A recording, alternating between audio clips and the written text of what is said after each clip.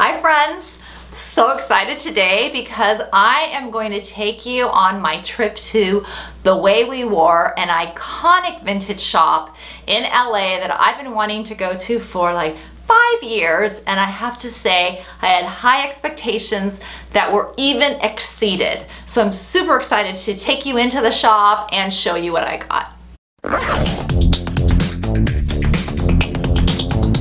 Welcome to the Dress Up Mom. But first, thank you so much for tuning in. I really appreciate it. If you are a regular viewer and subscriber, I absolutely love you. Thank you so much. If you are new to the channel and you like what you see, please subscribe. It's just the button here. I'm always trying to grow the channel. We are on all the social media outlets, Instagram, Facebook, Twitter, at The Dress Up Mom, hashtag The Dress Up Mom. You can check us out there and give us a little thumbs up too if you like this. Okay, so like I said, there is an iconic vintage shop up in the LA area. I guess Hollywood. It's not very far from where my son Dane lives, up in West Hollywood. It is called The Way We Wore, and it is owned by another icon, fashion icon in this industry, Doris Raymond, who is just lovely. And I found out about The Way We Wore through Instagram, through another fellow fashion blogger who had gone up to LA and did like a little short video and some pictures of her trying on things at The Way We Wore. I immediately started to follow them because I thought, whew, really cool stuff. And I've loved it ever since. Now, I've never been in the shop, even though I go to LA maybe once in a year. It's just never kind of worked into my schedule, and I always wanted to. About 5 years ago or so, I saw something on their Instagram feed that I just had to have, and it is one of my prized possessions. It is this Dorothy Biss sweater, which is crocheted. It's from the 70s. I call it my Joseph and the Amazing Dream Coat. I bring it out in the winter. If I travel somewhere cold, I take it. Unfortunately, it's usually not cold enough for me to wear it here, but I find any reason that I can to wear it. It has a little hat that it came with, and I just love it. So I bought that just sight unseen on Instagram after having a conversation with the folks there, and it's been one of my prized pieces. So recently got to go up to visit my son and put this on the list to do. Now, I'll backtrack a tiny bit. Doris Raymond started up a YouTube channel for The Way We Wore, I don't know, a little while ago. And it has quickly become one of my absolute favorite YouTube channels, and one that I never miss an episode on.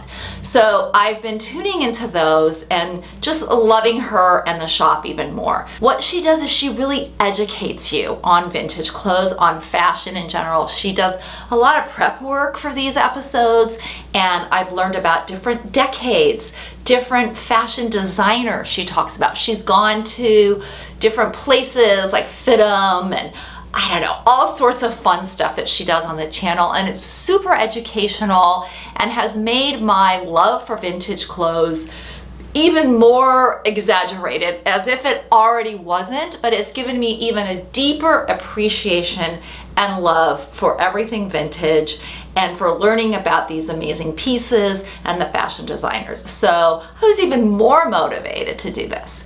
I also was watching and realized that the whole month of February, they have a huge sale going on, and they've been doing these live streams on their YouTube channel and on Instagram showing the different pieces that are on this sale, and the sale is pretty good. You can imagine, I mean, this is not one of your places you're going to go in and find low-end resale and vintage pieces. These are beautifully curated, some from Doris's collection, and you know, not cheap pieces, but also not hugely over the top compared to what you might find in like a department store, and certainly nice higher end designer clothes. So I was watching, and in the months of February, and I found out also in August, everything on their first floor is $200 or less. Okay, $200 or less. Let me repeat this.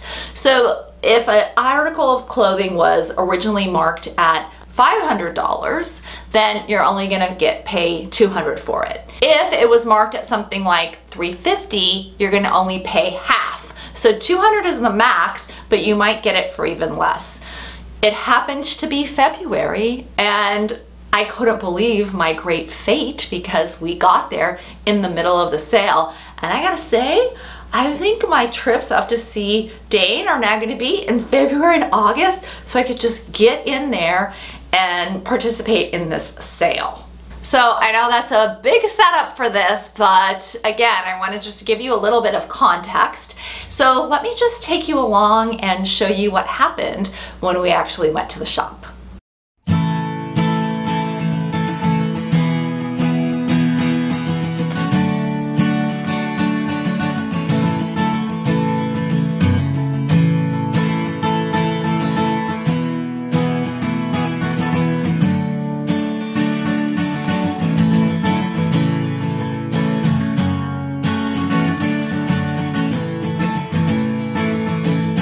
Here, I'm super excited. 5 years in the making.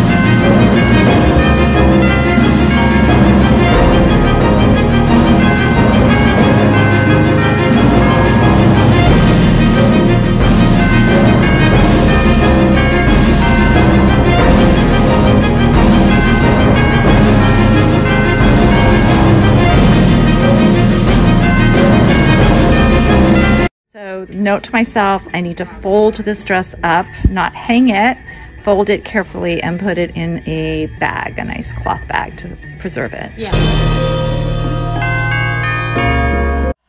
So fun. So as you can see, the two pieces I got were this gorgeous dress that I am currently wearing. Now, this dress is from the 1920s. It is 100 years old. Come on now, it's 100 years old. It's in fantastic condition. The lace feels nice and soft and beautiful. It has this lining underneath here that is just so gorgeous. The dropped waist, the bottom here where just the lace shows through on parts of it, and it absolutely fits me perfectly. I don't have anything like this, and it is, again, now going to be one of my favorite pieces. I can't wait to find places to wear this. I think I can dress it way up. I have it a little bit dressed here, but I think I could dress this down too. It's such a, almost like a basic dress. I want to be a little careful, but I could put a denim jacket and sandals on this too. Super comfy, almost like wearing a slip, and I just cannot believe my good fortune. So the way the store is set up is it's all by decades, kind of goes around by decades. And so I found this in the 1920s section originally for my daughter to try on. She's going to a wedding, and I thought it might be a good silhouette for her. Now, it looked fine on Tiana, but it really wasn't the right style for her. I had tried on a bunch of other dresses that were fun to try on, but for whatever reason didn't work. Too small, too big, not exactly right. And just by, I don't know what got me, it was in the dressing room, and I thought, why don't I just try this dress? Oh, I'm so glad I did, because I absolutely love it. The one thing is, I would love so much to know who wore this dress. Who were the people that wore this dress before me the last 100 years? Obviously took amazing care of it. And anyways, you can see I'm over the moon for this dress. Now I took the lovely saleswoman's advice, and I'm going to store this in a nice bag. So I bought this sort of cashmere protection pouch, and I'm folding this beautiful lace dress and keeping it in the bag the way that it was suggested so that it all stays nice and it doesn't get all hangery or weird. But again, beside myself for this. The second piece, and you saw me with this in there, is this really cool, I think it's from the 70s. It was in the 70s pile, I think. Vest and dress. You can clasp it closed here, but I kind of like wearing it open as a vest. And I do remember this is one that Doris had showed on her live stream and she talked about. I didn't really realize it until I came back home and rewatched, and this was a piece because it looked a little familiar. I do remember when I saw her showing it, thinking really cool. And every single one of these pieces of fabric is hand sewn in here. I mean, this again is now just one of my favorites, and I feel like it's a piece, even my daughter and son said, I feel like, my mom, that's a piece that you've had in your wardrobe forever. So these two wonderful pieces definitely called to me, and I love having them in my collection. Unfortunately, on the Saturday that I went, Doris was not there. She was taking a weaving class. I guess normally she is there on Saturdays. So I didn't get to meet her, which I would have loved to do, and just thank her for her motivation and for all the education and for having this amazing store. I felt like I was literally going through almost a museum and just picturing everything that happened with people as they were wearing these clothes. And of course, the things up on the top floor were just, the couture things were so fun to see in person. But I would have thanked Doris, so maybe if I go back in August, I'll be able to meet her in person, which would just be wonderful.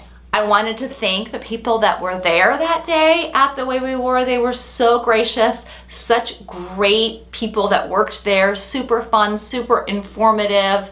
They let me do a little bit of filming, and it was just an overall great experience. I had super high expectations. They were even exceeded, and I will definitely be back. I would love to know if you've been at The Way We Wore. If you are a fan of theirs, let me know there too. I think there's quite a few of us out there. Thank you for tuning in. I really appreciate it. And until next time, have fun and dress it up a little.